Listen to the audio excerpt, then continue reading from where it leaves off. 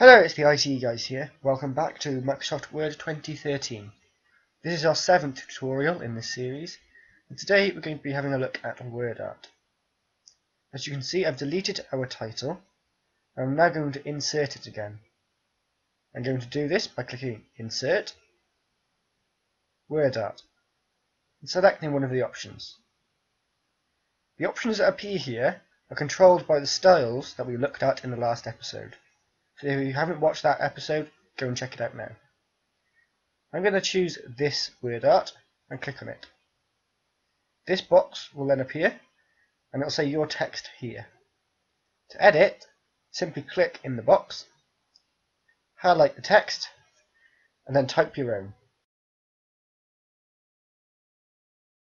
To set your text, click outside of the box. You can also alter the styles of this text. Come under Drawing Tool Format, click Text Effects, choose Shadow, and choose your desired shadow. If you do not wish to have a shadow, you can choose this option. I'm going to choose this shadow here. You can also click on have a reflection of our text. I'm going to choose no reflection.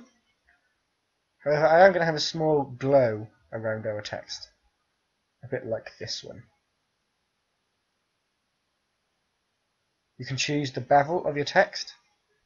I'm going to choose this one. There's several options to choose from.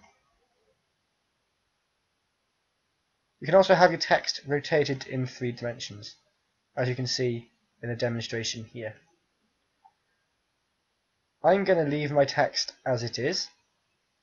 However, I am going to apply a transformation. I'm going to choose this transformation here.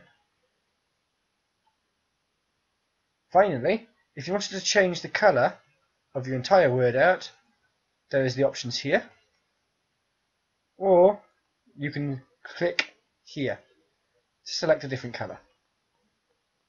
If you wanted to change the colour of individual words, however, highlight the word and then change its colour. This will let you apply effect, something like I'm creating now.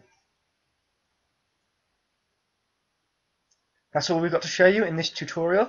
Thank you very much for watching. Don't forget to leave a like, subscribe, and leave a comment. But for now, goodbye.